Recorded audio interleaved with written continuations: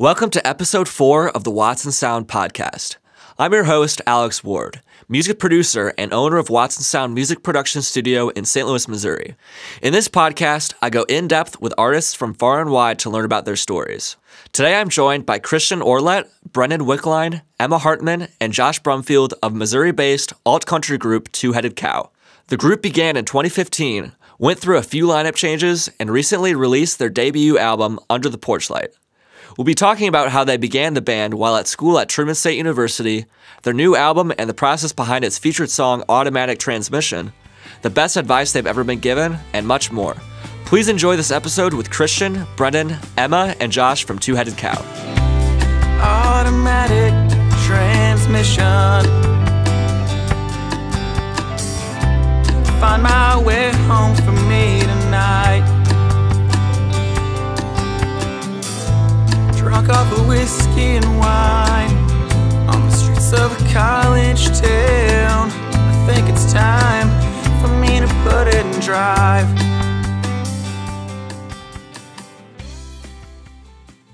First of all, can you tell us about your background as a band and individually? We started almost 2 years ago, I guess now. There's a place we were from Kirksville, Missouri, and Brendan and I have been playing for, 4 years? Just on and off, you know. We lived in the dorms together at Truman. So that's where we met, and we both played guitar. I was just kind of starting out then. He and I would just play together sometimes. And we got together 2 years ago before an open mic night, and we just played a couple songs with our friend Joe. He used to play mandolin with us, but he's not with us now. Sounded like he didn't die. He didn't die. Well, we thought he died like a couple weeks ago. He's fine.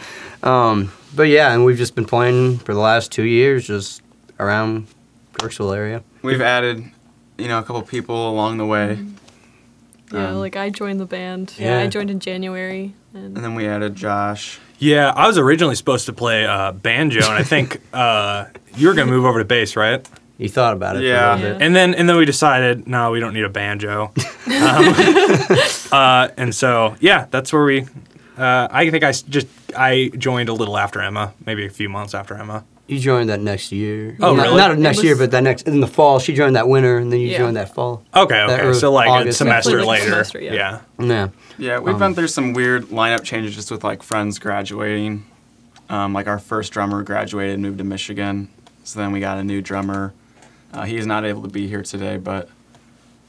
Shout out to Culver. Shout out to Culver Hackle. Our original bass player graduated as well, moved back to St. Louis, so that's when we got Josh. And he's playing around here too. Mm-hmm.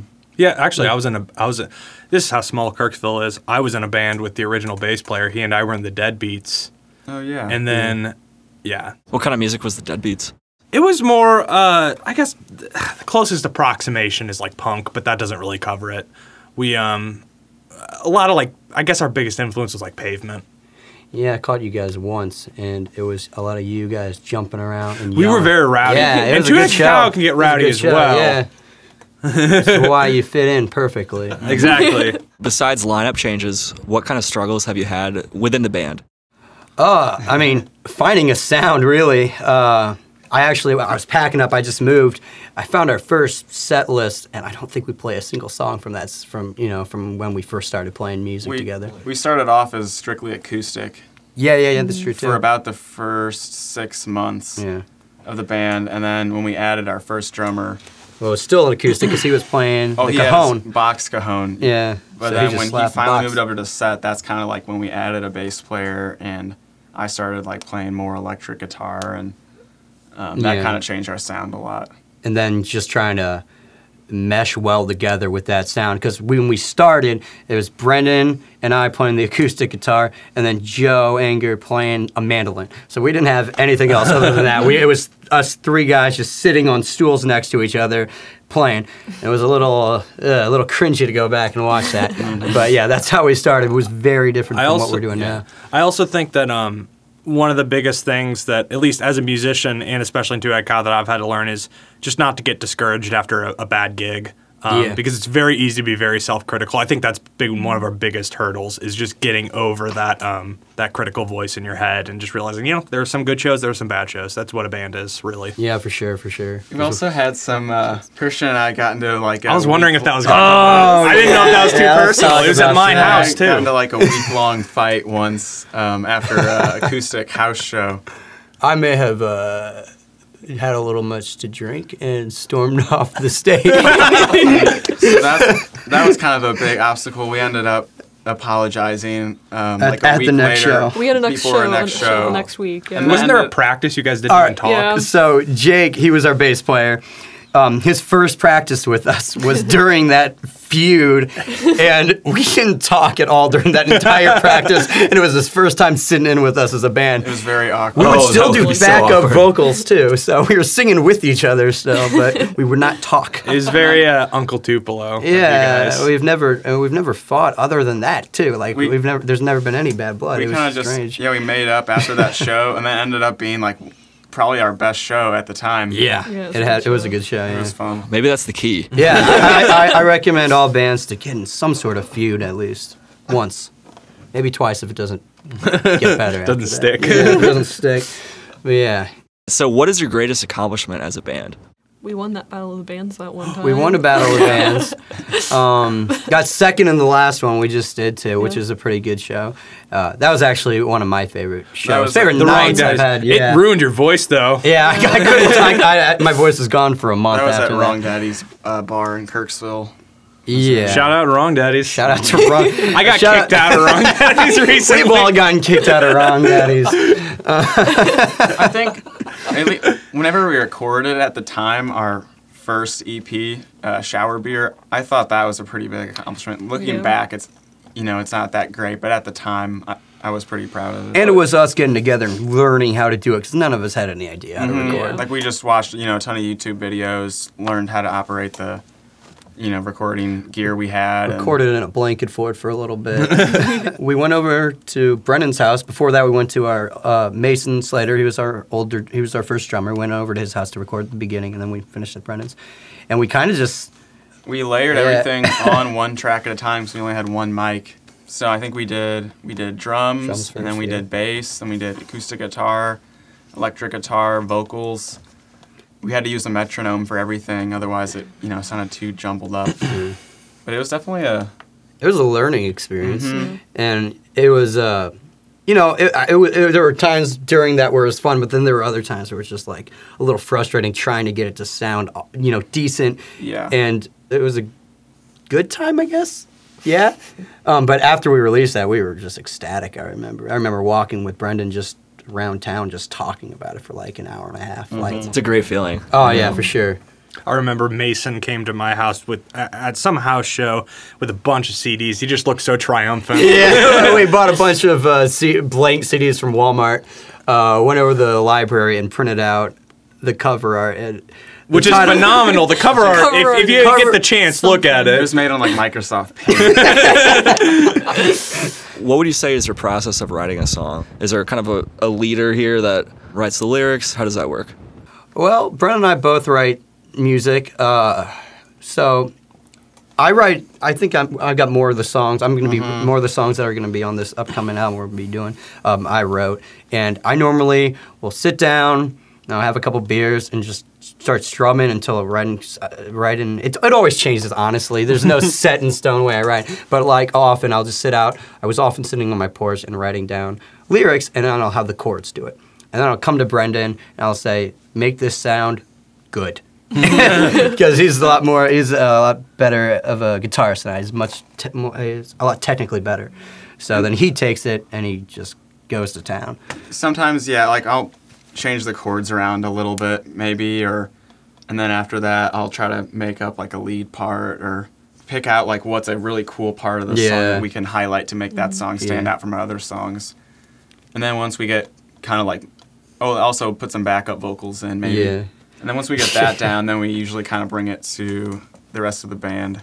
And then they just go crazy. And they just kind of make their parts and... With the rhythm section, I just kind of, because before joining the band, I didn't play a whole lot of bass. I played a lot of guitar, but I just figured it would transfer, and I was kind of right, because, you know, the top 4 strings of the guitar are tuned the same as the strings on a bass. But I kind of had to have our drummer, Culver, coach me through a lot of just the fundamentals of bass. So, And he's not able to be here today, but he has helped us a lot, too, and kind of, like, help, like, setting kind of a vibe of the songs. He'll be like, oh, have you consider doing this, and then he'll like demonstrate it, and be like, oh, okay, and then it'll like totally give the song a different feel. It was awesome because we'd been a band for about a year before he joined, and his first practice, he was not hesitant to be like, well, what if you do this? And it really gave us a tighter sound. So I'm glad gives us a new dimension. That's great. he Sure, stepped up for sure, and I'm glad he just did that. So, Yeah. he really helped us out this last year for sure. Now, who would you say is your biggest influence?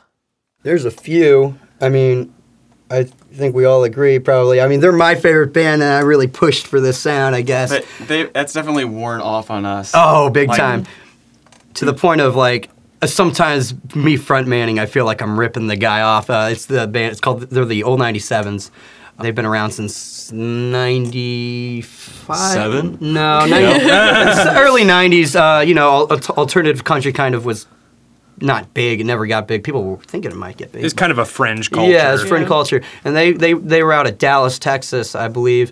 And I've always just loved their music. And it's a very, very aggressive kind of train beat, like Americana sound to it. But it's also got some like got pop to it, like Some Bell of and it's Sebastian poppy, type, like almost Elliott Smith sometimes. Yeah, a little yeah, bit of even punk thrown in there as well. I feel like sometimes They Just with synthesize with a the lot of energy. genres well. Yeah, and they're definitely my biggest influence. I think also personally. like Ryan Adams, Yeah. Wilco, or two. Those are. Yeah. I didn't really listen to a lot of like the alt country genre until I met Christian. He introduced me to a lot of it.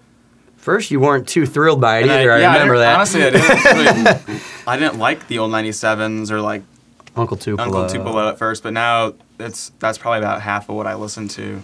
And Yeah. I think our dad's taste in music really influenced us a Especially lot. Josh and mine. Our dads, it seems like we actually just saw a Sunvolt show back in March, and both of our fathers went with us because they're also fans of the bands. The other thing is the name Two-Headed Cow. The influence is a little less there. It's a little more subtle, but you know, REM is, other than Old 97s, REM's my favorite band. It's always been my favorite band since I was a kid. And that line, Two-Headed Cow, it comes from one of their songs. Oh, really? So yeah, that's Interesting. that's where our band name came from. There are also some like there's some bands you wouldn't expect when you hear our music. Like you guys, we all kind of like the Smiths. Yeah. Which you wouldn't. I mean, I guess it bleeds into our Em and music I bonded over the sometimes, Smiths. and like Pink Floyd and stuff. Like a lot of. What else do we like that you wouldn't expect? I like Weezer a lot. I grew up Which with you would, Weezer's good. yeah. I think like I grew up a lot with more like classic rock, and then like British pop, like the Beatles and that kind of thing. So I feel like I have a lot of that Yeah, for sure. influence as well. And you get some bluesy guitar riffs. You add that into our songs sometimes too, which gives it a different feel. But yeah, that's more than one, I guess. But No, that's great, yeah. What do you think motivates you as a band to keep working? I guess, love of music, really. I think we all just really, we all like similar music, but we all love different music too. And I've learned other bands and songs through other people and just like really trying to keep getting better, I guess. Yeah, it's just that. Oh, you can go ahead, Josh. Oh, Brendan and I don't have the best relationship in the band, but it's okay. I think it's just that drive to create that everyone has. I mean, there's no real external goals, at least none that are like crucial. I mean, we'd like to get shows, we'd like to sell CDs, but I think in order to be a successful musician, most of your goals have to be set kind of internally rather than externally. You shouldn't have too many material like landmarks because, I don't know, I think that kind of hinders you. I think for me too, just like having that thing to look forward to. Yeah. Whether or not you're, in college and looking forward to practicing after like a long day of class, or looking forward to practicing on the weekend, when you're off work or. Usually, like, whenever I hear about any sort of practice, I think of an obligation, but with Two-Headed Cow, I've, practice, it's something I actively look forward to. Yeah. It's usually the best part of my day. I mean, a good portion of it is goofing off, but then a good portion of it is Yeah. like, I mean, we do joke around a lot in practice. Sometimes more than we practice. Usually not. But when push there are comes some to days. shove, like, I enjoy the goofing off as much as the serious, like, you know, figuring stuff out and mapping out a song. We're all really good friends, and I think that's like, and the other thing is this band introduced, like, Brett and I have known each other for, what, 5 years now? We didn't know Emma. We met Emma because one of our friends said, "Are you still looking for someone to play strings in your band?" And I said, yes, and we got Emma in the band, and she's not just our viola player, she's just a good friend of ours. And then we met Josh through the Aquadome, and he became a good friend of ours, and we had him join. And I mean, we're honestly, like, I've made some of my best friends through Two At a Cow. Yeah, if we weren't friends, it wouldn't be nearly as fun as it is, I think. Yeah. It would be more of a chore, but it's so much fun when you're friends with everyone. Yeah. Our old bass player too, Jake. I didn't really know him that well Yeah. until he started playing bass for us, and then I'm actually in another band with him called the Buscemi's. It's kind of like his band. Is that like Steve Buscemi? Oh, yeah. But we've become really good friends through that as well. So Yeah, for sure.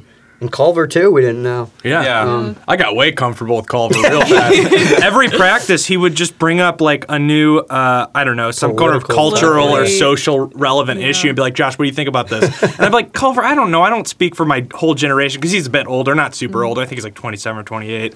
But he'd always ask me like, Josh, what do you think of Black Lives Matter? Josh, what do you think of safe spaces? I'm like, I don't know, man. And he'd be like, you're the president of the Aquadome. You should know this stuff.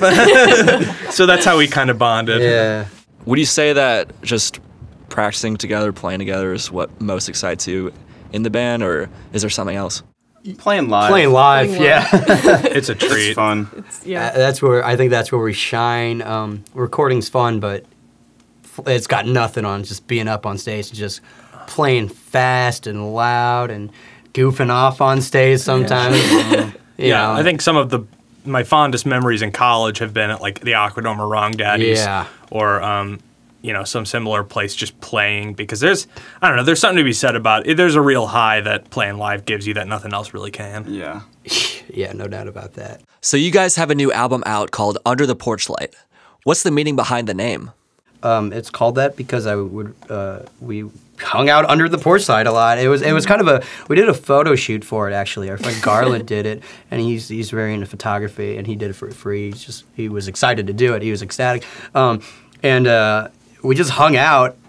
What do? We just kind of hung out on the We porch while literally you just just hung- snapped Yeah. pictures of It's us. like where we hang out anyway. Yeah, we were Yeah. just doing what we always do. And There's he's pictures of it. yeah, he's got some really cool pictures. And in fact, he actually came back because I was like, well, we need a picture for the back cover, and we thought of the same picture but with all of us gone. And I saw it. I was so sad that's because like- we're leaving this place where it was a hub where we'd hang out.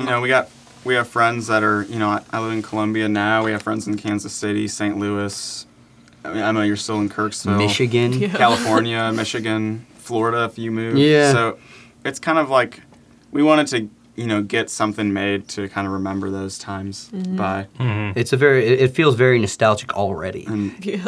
So that's kind of the theme of the album, would you say? Yeah, and it's a lot of stuff that I would agree. Yeah, now I'm thinking of the songs. I just Yeah. hope that, maybe our friends can listen to it, or people we don't know, and Just really dig it. Yeah. maybe just be reminded of if you've ever been to Kirksville or.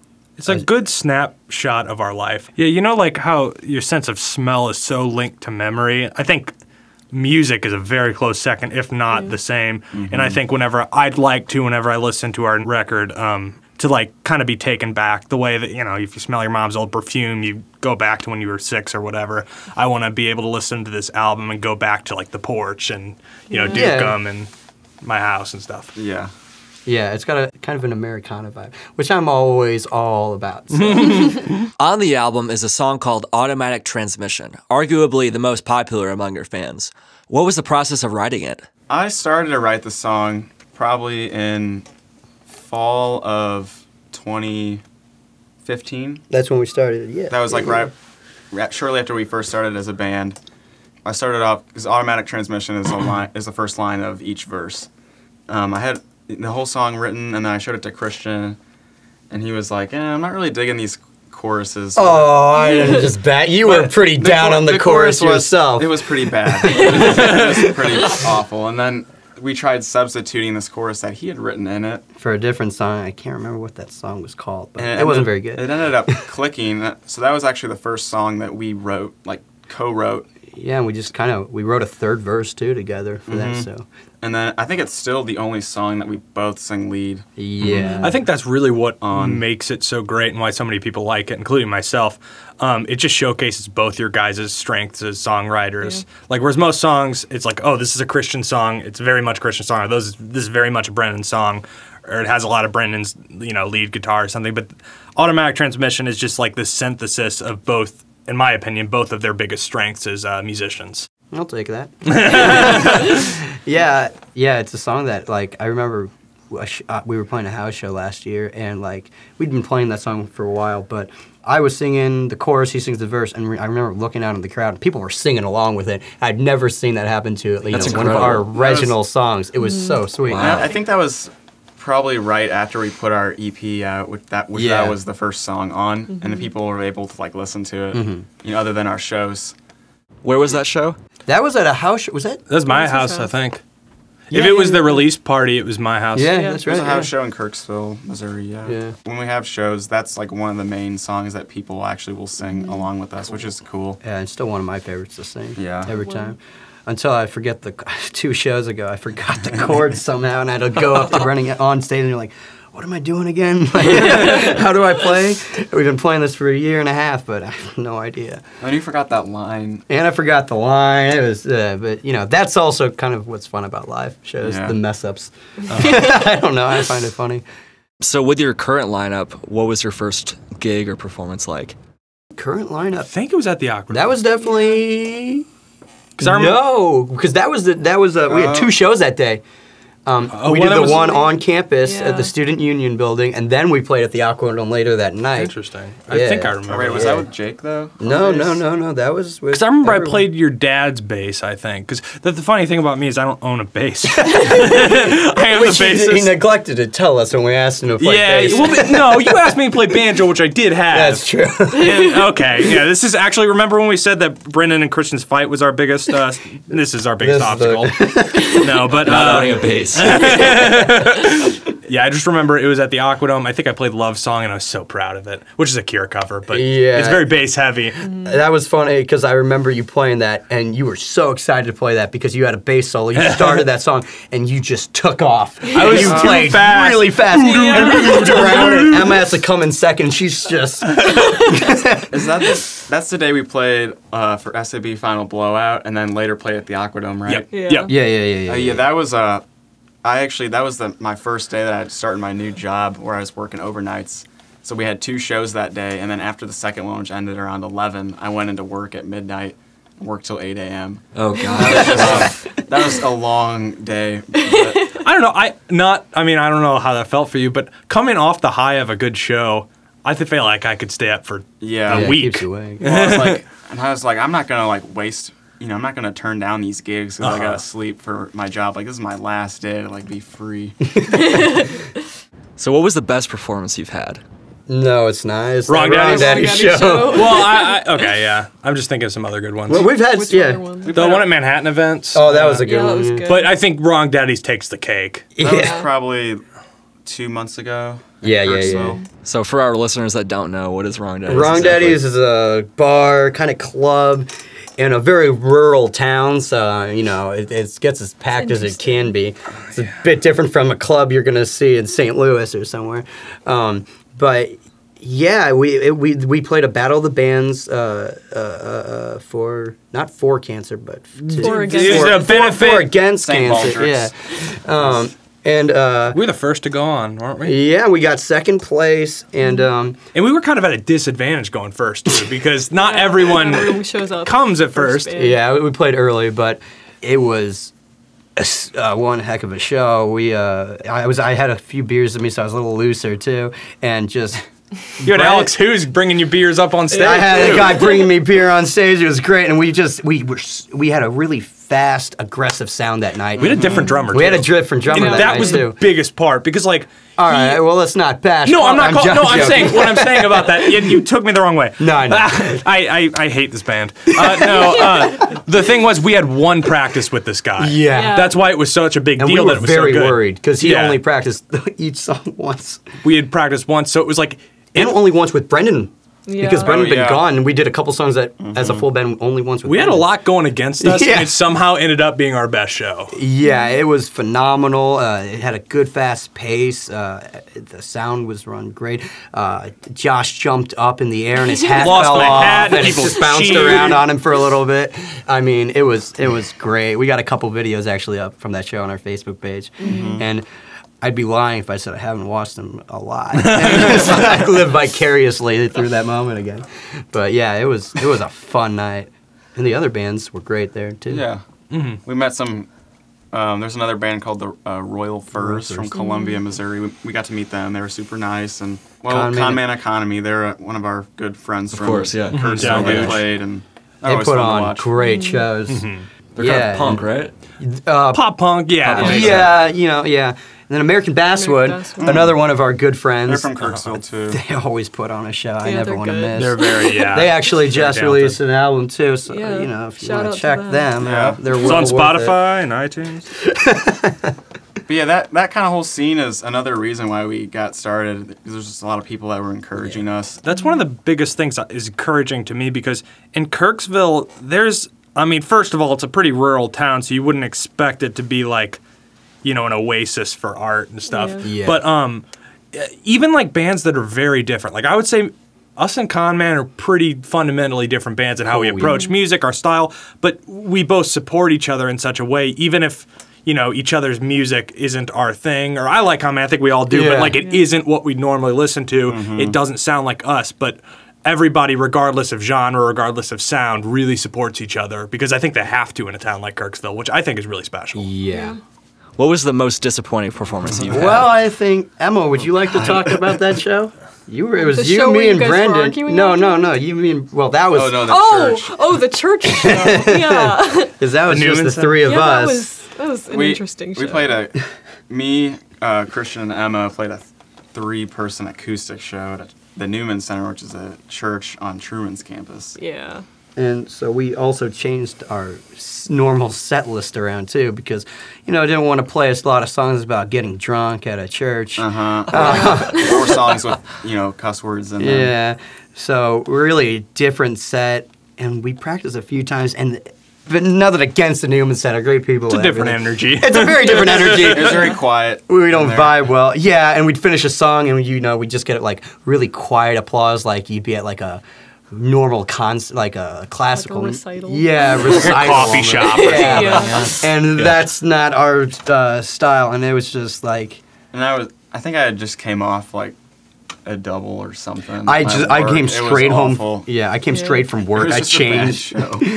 but it gave us a story. And then, other than that, the show where Brendan and I fought afterwards. And there was a recent show that it was that on the mall at Truman where we didn't have a mic. It was just kind of a mess. Yeah. Oh, that wasn't too bad. It was, I think. No, we- Okay, I couldn't. I was too worried about just not having a One of mic our- for my guitar. set those It was worries a little aside. weird. There was One a of lot my when, first like, shows was in a barn on Truman's Oh, campus at the university farm, and In a barn?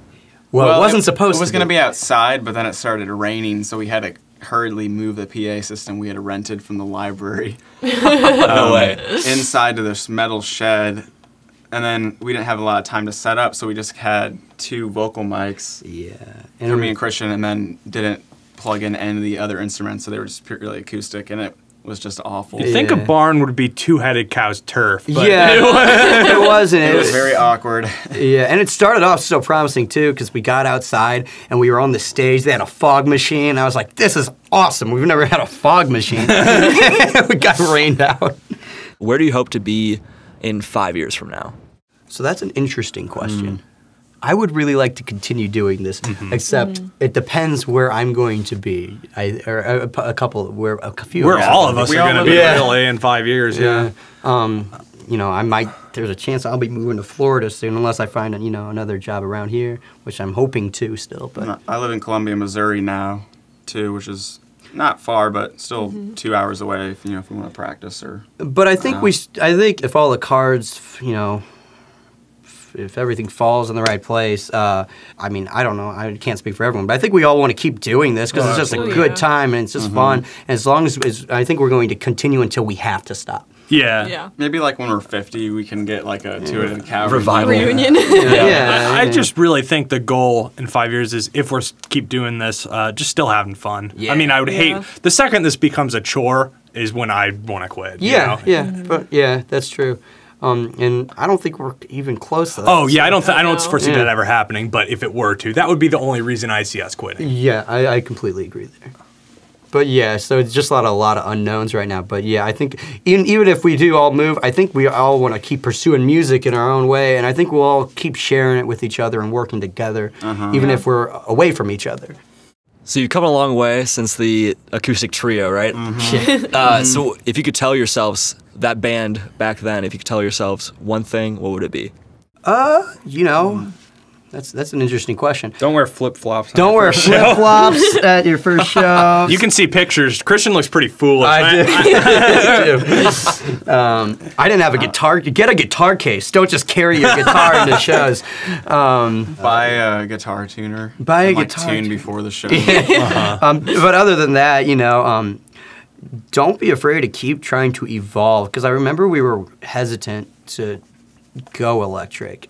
Because we had an idea what we had a sound, and I think we were afraid that if we went electric, we weren't going to be able to continue it. And we were able to. I mean, it just takes work, and just keep working towards something you want. Yeah, I think just in general as a musician, that's something that I would tell myself a few years ago is just, one, you're your own worst critic, and two, for every 10 bad songs, you're going to get a really good song. You just have to keep cranking them out. Right. Even if you're going to have a lot of songs that you end up pitching, sometimes you need to get those songs out of your system in order to strike gold.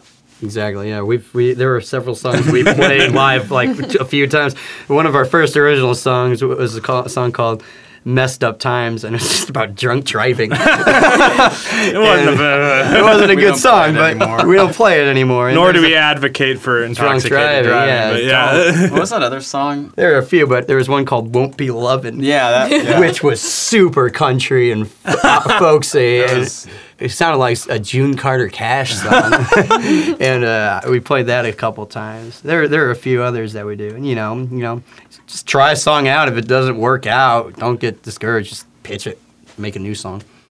What do you guys do in your free time besides music? Together or individually? We're together. When we were in college, we were together. We're still together. I came down. I just moved down. I was down for a week, and I saw you like most of the time. Or yeah.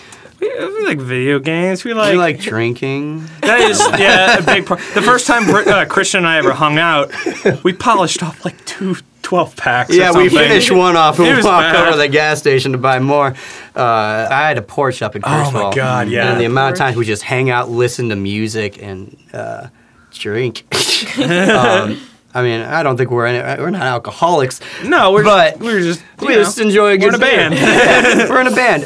Other than that, I spent a lot of time like on the weird like gear side of music. So like I'll research like different guitars and like nerdy stuff like that. When I first joined the band, you were really into these weird documentaries. Oh yeah. I don't want to call you out because they were kind of a troubling material, but do you want to talk about it? Now you gotta say it, otherwise. No, I like watching like various documentaries on Netflix. I think the one Josh was talking about, it was like a Nazi documentary. You're watching a lot of Nazi documentaries.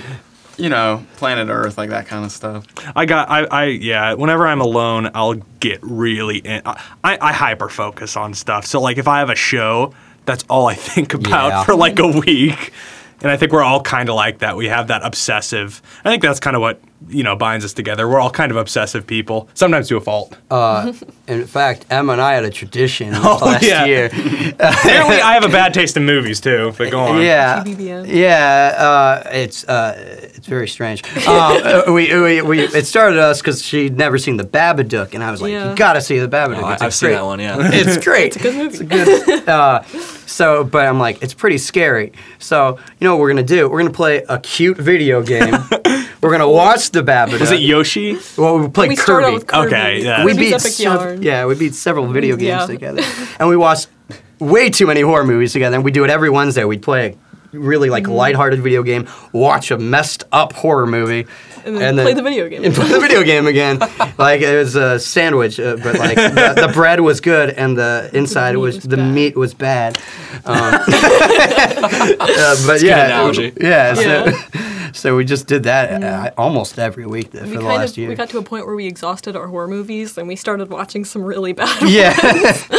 So how do you promote yourself as a band? We got some good friends. Yeah. Oh my God. Yeah. Let's take a minute to talk about our friends. Our friend group's great. Oh my God. One of our friends named Alex Hughes. Alex. Oh, he's gonna love this. A lot of times he'll just yell out when he sees us, "Is that two-headed cow?" Yeah, that's become kind of a running And that's joke. become like a joke. But then I think people do hear it because then like random people. No, random people say it to us too. And he's told me he's shown it to other people, like from his hometown and stuff. I think Like, Sarah just showed her mom shower beer. Yeah, She she did. said that. She didn't like the cursing. she didn't like the cursing. Yeah. She liked That the was rest good. of it. And I know our friend Katie Birch and Xavier Vaughn, two of our really good friends.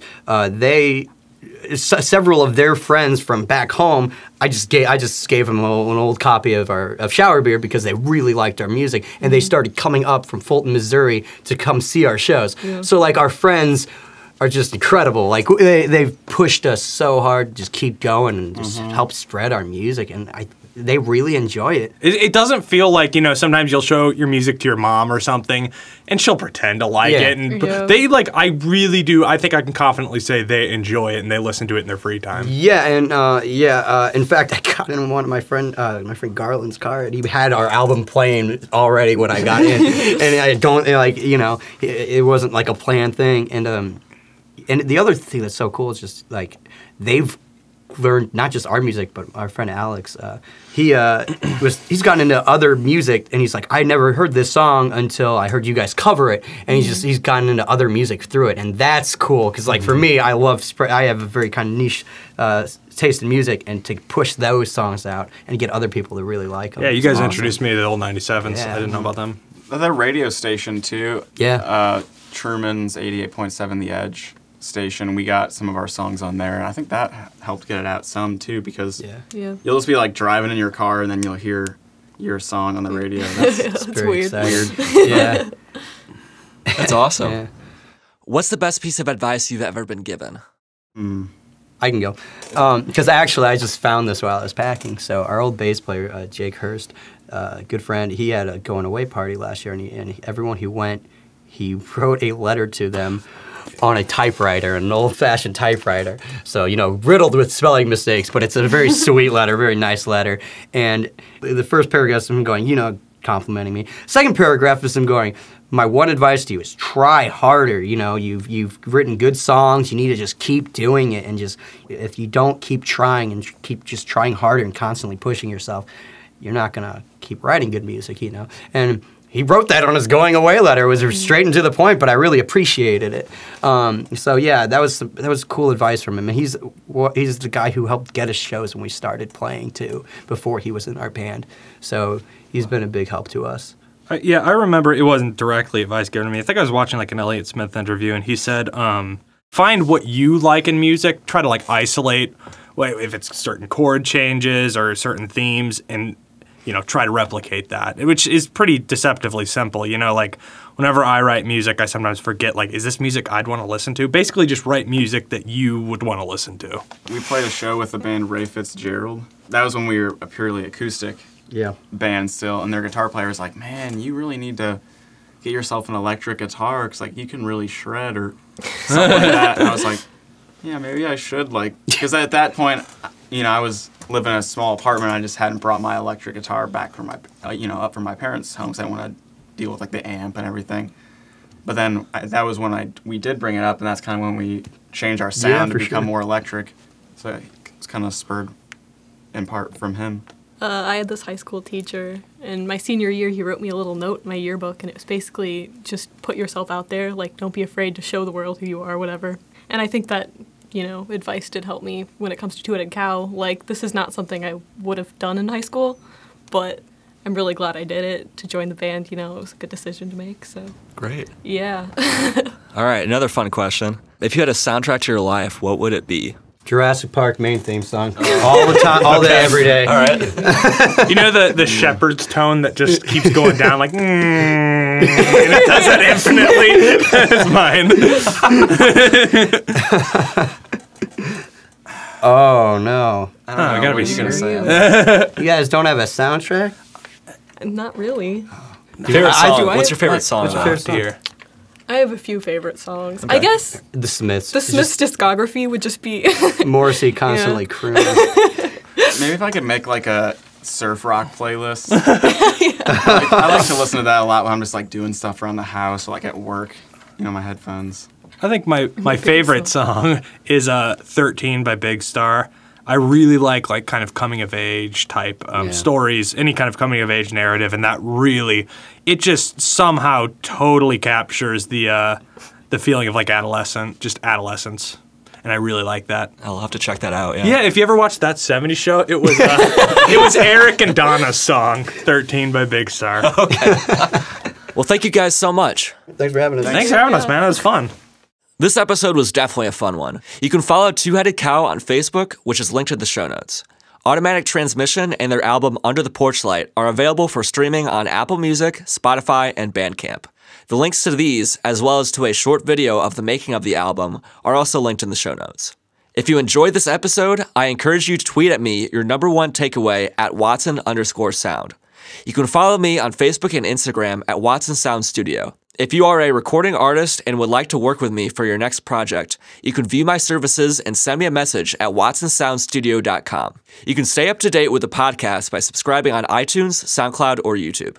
As always, thank you for listening, and be sure to tune in to next week's episode with Max Rayforder of G. Failer. She's thinking about leaving again, but Lord knows I'd be better than him. I guess there ain't no reverse this time. Well, it was early 5 a.m. when she broke my sleep again, and I swear to God I didn't drink that much. She was a cold sweat on my body, she was a champion in my mind.